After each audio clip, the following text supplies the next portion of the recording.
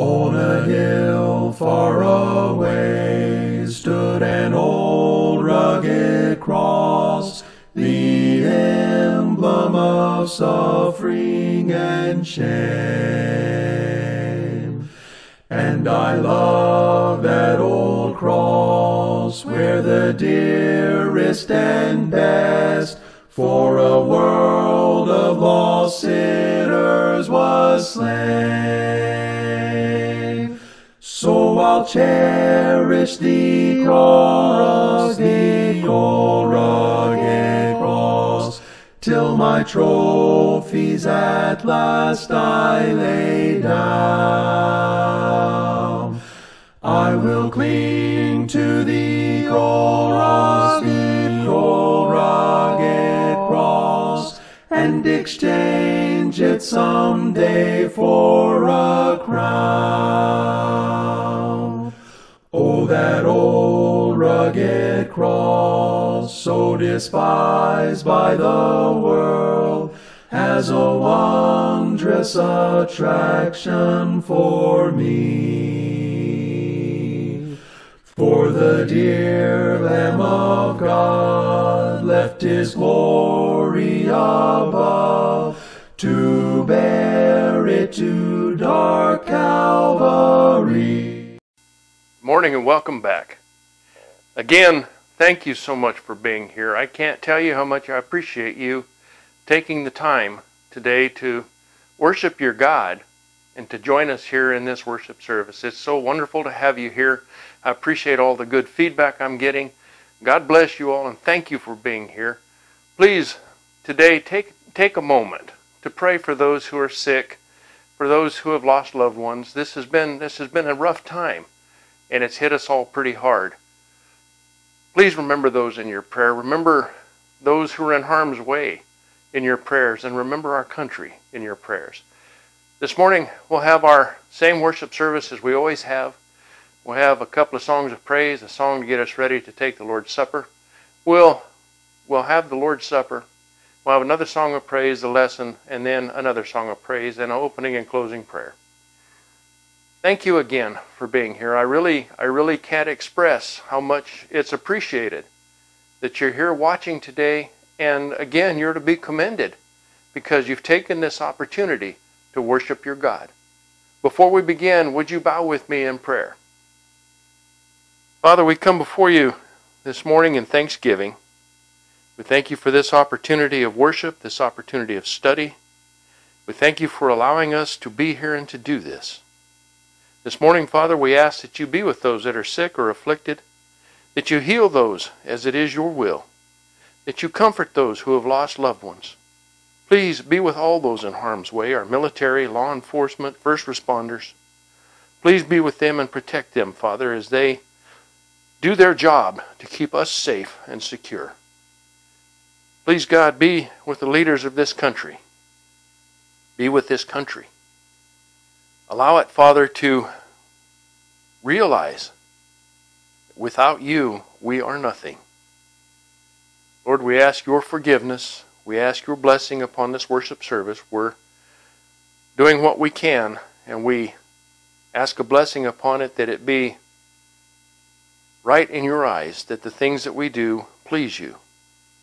Thank you, Father God, for being our God. Thank you for Jesus, your Son. It's in his name that we pray. Amen. Again, thanks so much for being here. We'll begin our worship service now. I stand amazed in the presence of Jesus the Nazarene, and wondered how he could love me, a sinner condemned unclean. Oh, how marvelous, oh, how wonderful, and my song shall ever be. Oh, how marvelous, oh, how wonderful is my Savior's love for me. For me it was in the garden, he prayed not my will but thine. He had no tears for his own griefs, but sweat drops of blood for mine. Oh, how marvelous marvelous, oh, how wonderful, and my song shall ever be. Oh, how marvelous, oh, how wonderful is my Savior's love for me. In pity angels beheld him, and came from the world of light to comfort him in the sorrows he bore for my soul that night. Oh, how marvelous, oh, how wonderful, and my song shall ever be. Oh, how marvelous, oh, how wonderful is my Savior's love for me. He took my sins and my sorrows, he made them his very own. He bore the burden to Calvary, and suffered and died alone.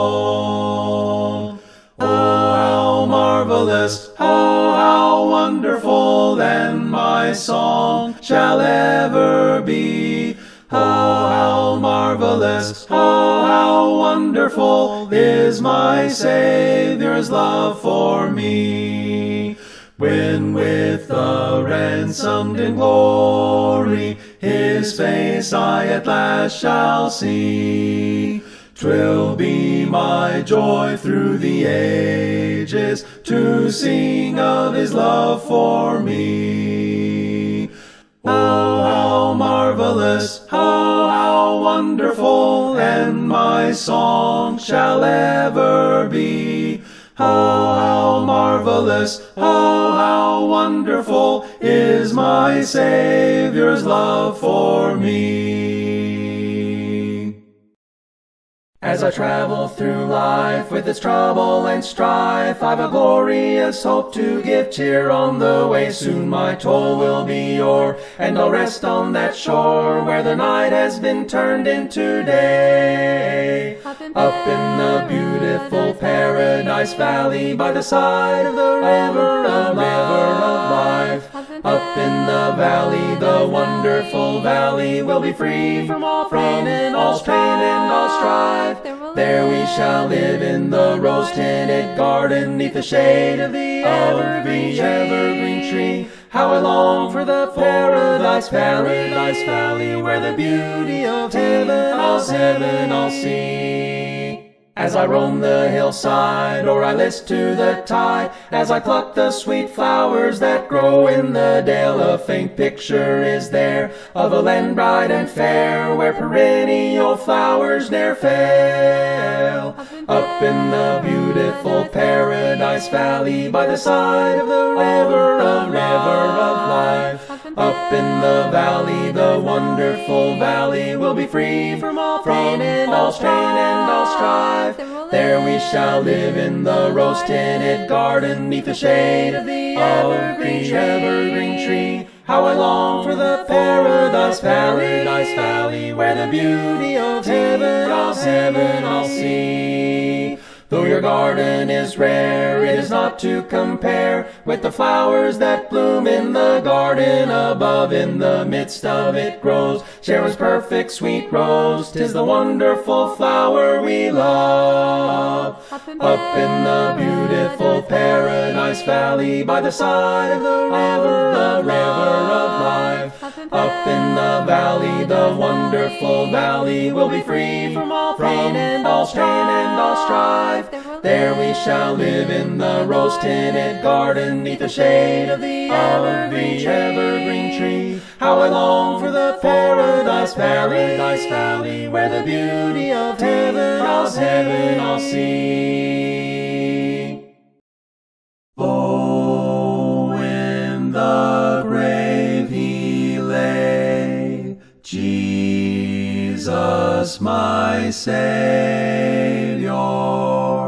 waiting the coming day, Jesus my Lord.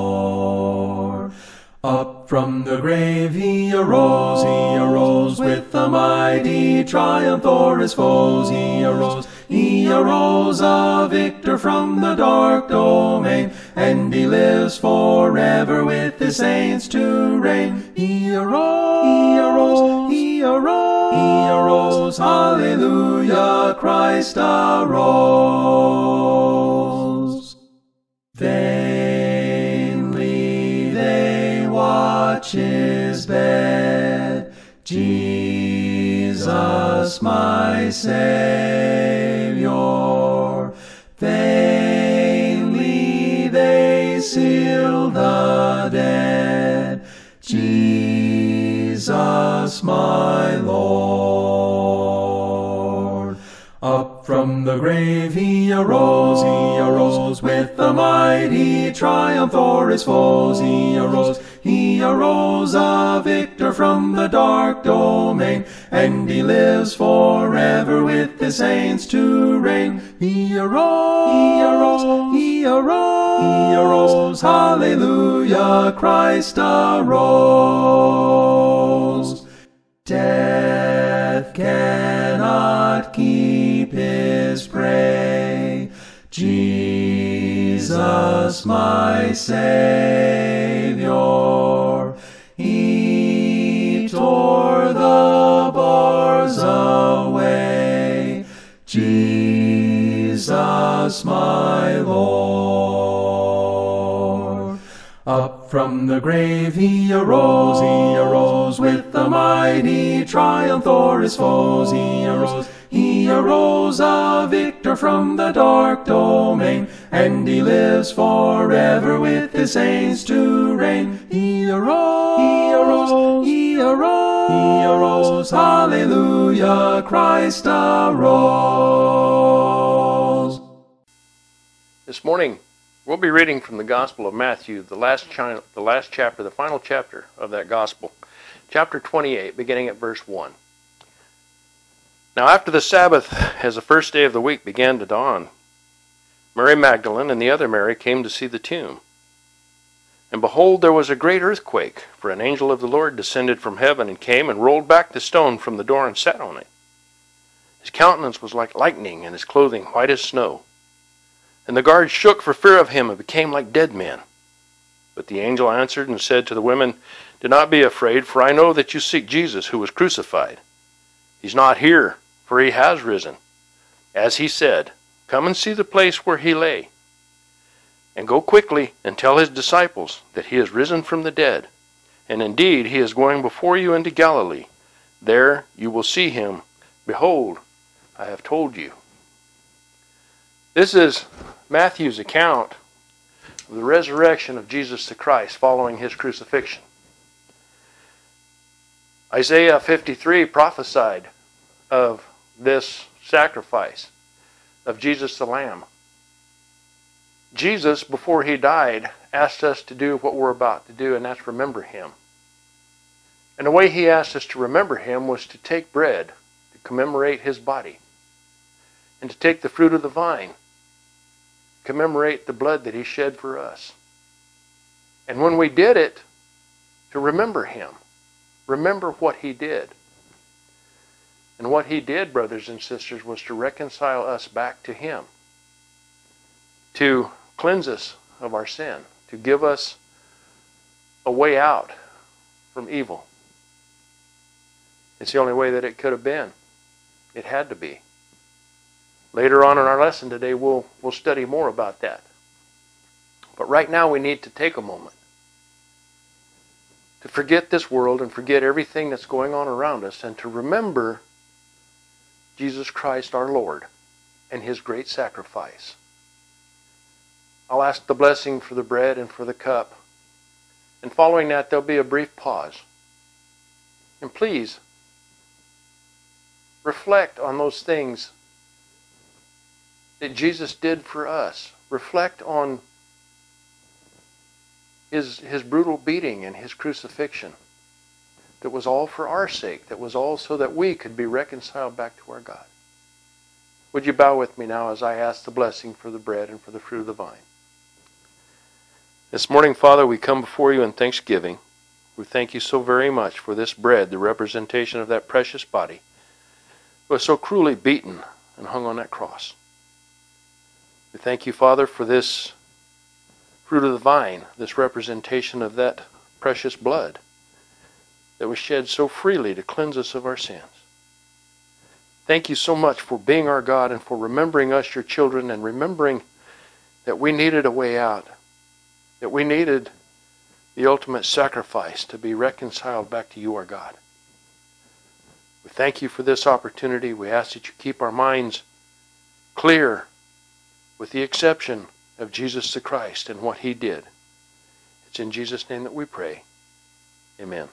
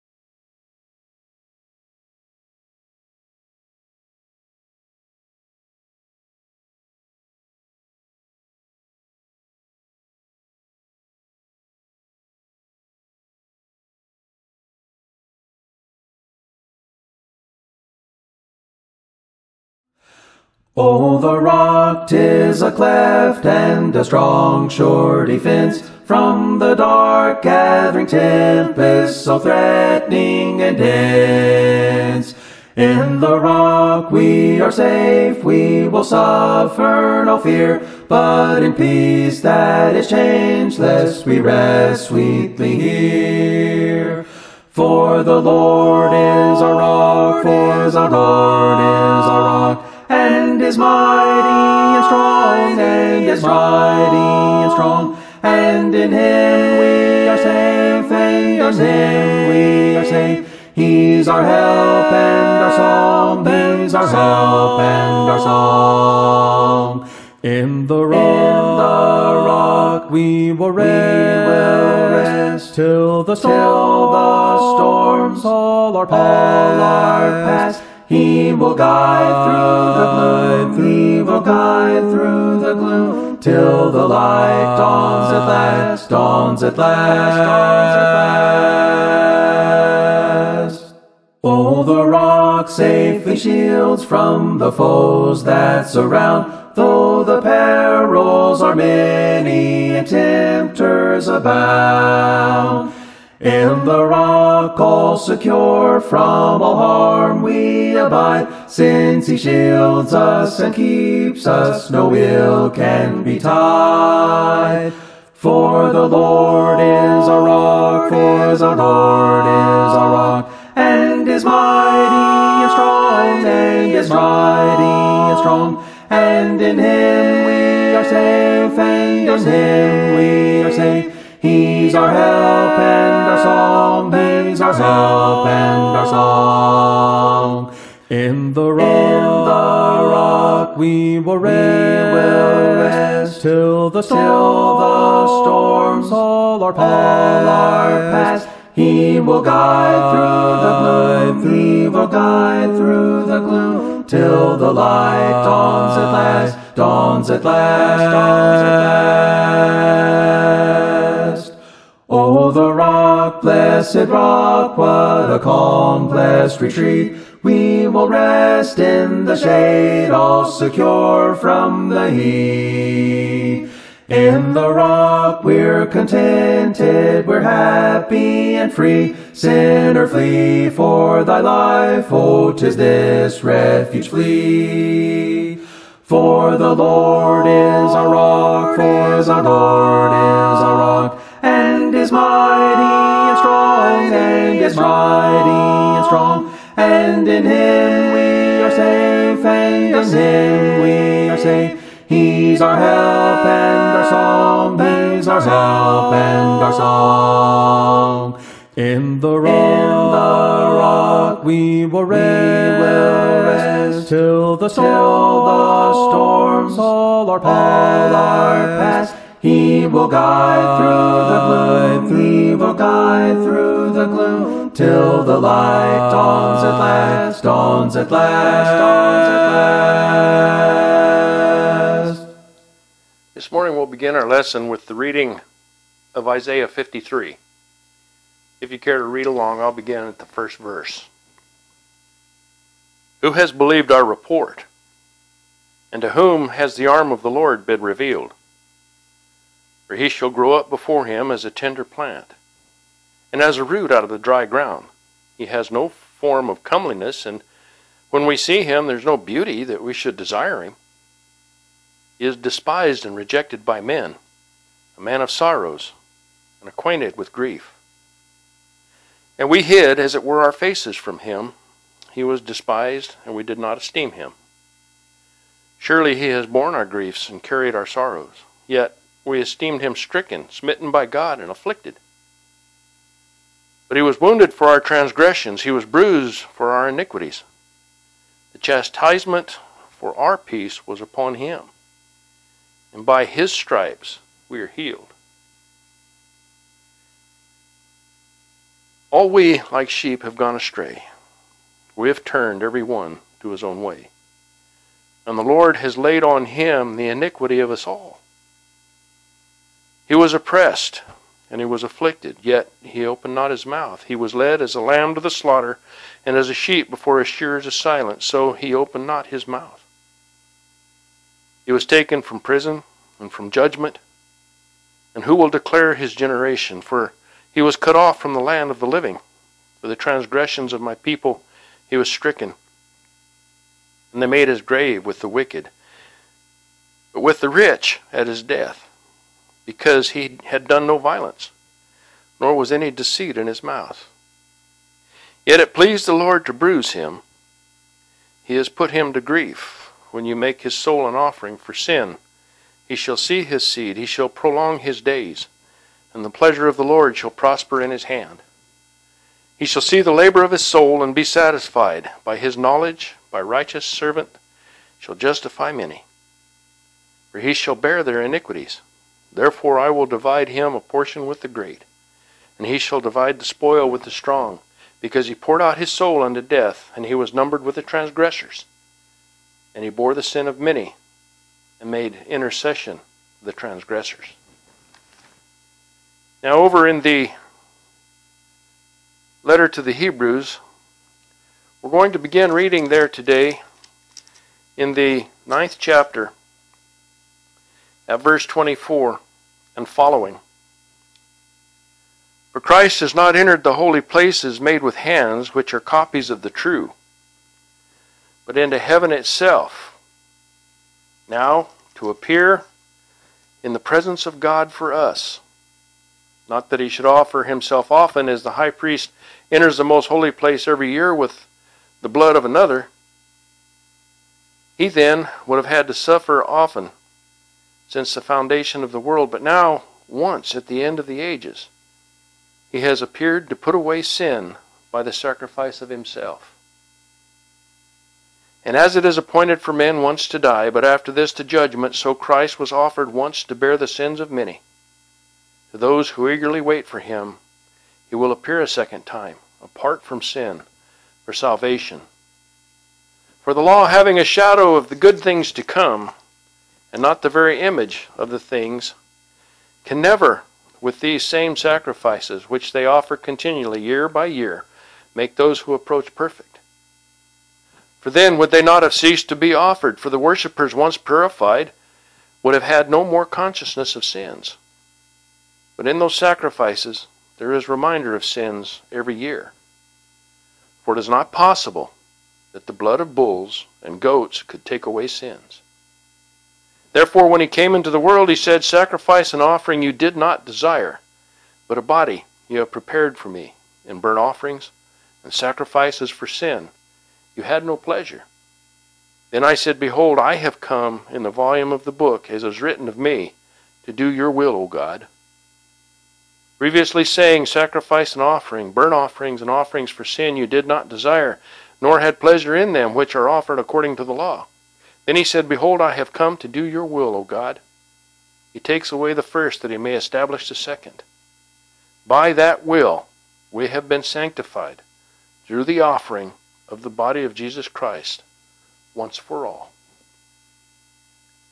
And every priest stands ministering daily, and offering repeatedly the same sacrifices, which can never take away sins. But this man, after he had offered one sacrifice for sins forever, sat down at the right hand of God. From that time waiting till his enemies are made his footstool. For by one offering he has perfected forever those who are being sanctified. Now, in Romans, beginning at chapter 8,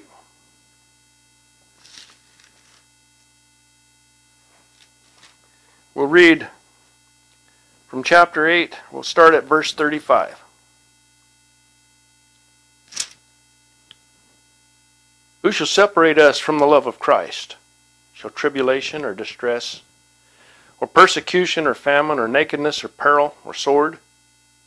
As it is written, For your sake we are killed all day long. We are accounted as sheep for the slaughter. Yet in all these things we are more than conquerors through him who loved us. For I am persuaded that neither death, nor life, nor angels, nor principalities, nor powers, nor things present, nor things to come, nor height, nor depth, nor any other created thing shall be able to separate us from the love of God, which is in Christ Jesus our Lord. This morning I looked at these verses because, well, we need so very much to go back and review what was done for us. To go back and remember that we no longer need to do yearly sin sacrifices and this kind of thing. We don't have to do that anymore because that didn't suffice. As we read in Hebrews, the blood of bulls and goats just didn't do it. Sin was always still there. It took a perfect sacrifice. It took Jesus Christ. Isaiah tells us just exactly how it went. That Jesus was arrested, falsely accused, brutally beaten, and hung on a cross. That's in Matthew, the 27th chapter. And they killed him. And then as we read in the 28th chapter for the Lord's Supper, he raised again. He rose up and walked among men and then ascended to heaven. And he'll be back. He'll be back for you and me. But for those who do not have him, they'll be left.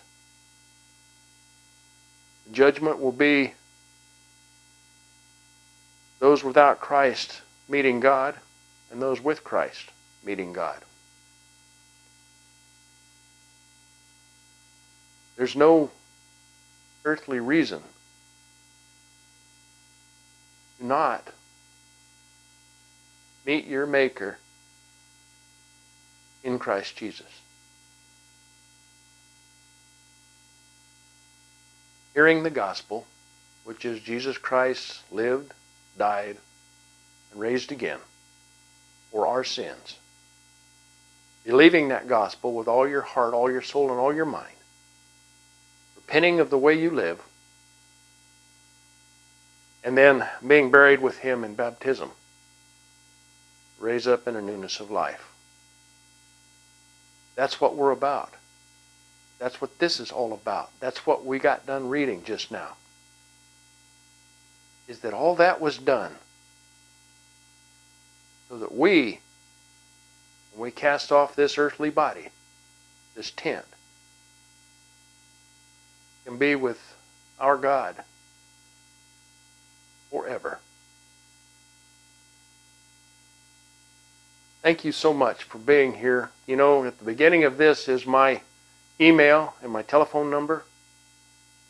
If you have a need, if there's you just need to talk, feel free. Email me, call me. We'll talk. We'll discuss this.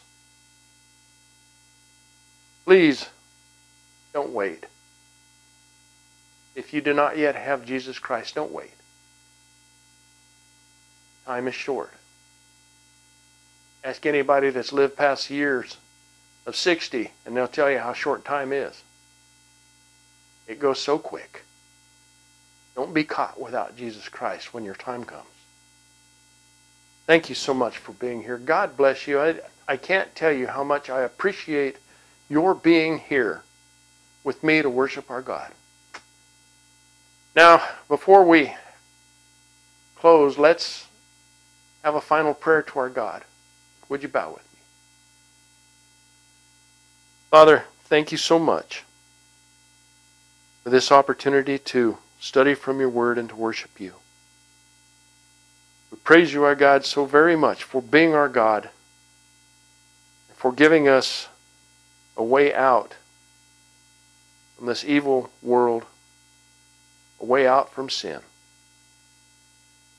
Be with us, Father, as we go through this week. Allow us to be bright and shining lights.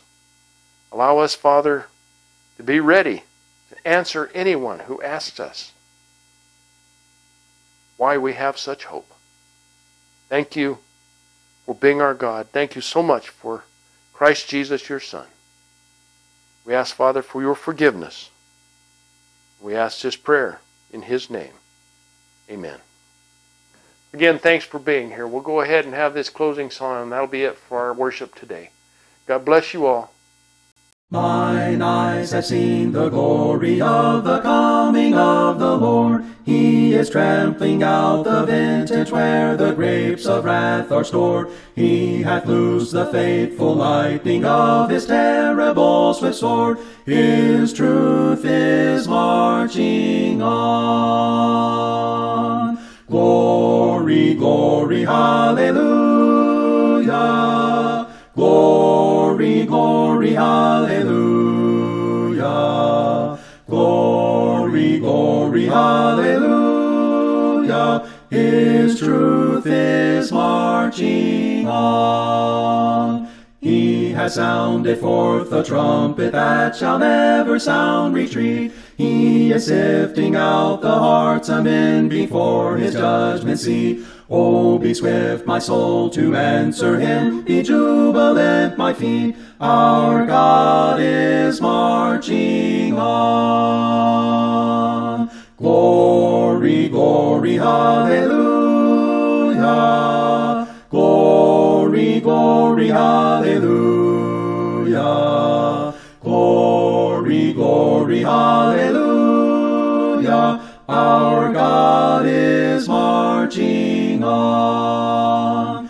In the beauty of the lilies Christ was born across the sea, with a glory in his bosom that transfigures you and me. As he died to make men holy, let us live to make men free, while God is marching on. Glory, glory, hallelujah. Glory, glory, hallelujah. Glory, glory, hallelujah. While God is marching on. Savior, lead me lest I stray. Gently lead me all the way. I am safe when by thy side. I would in thy love abide. Lead me,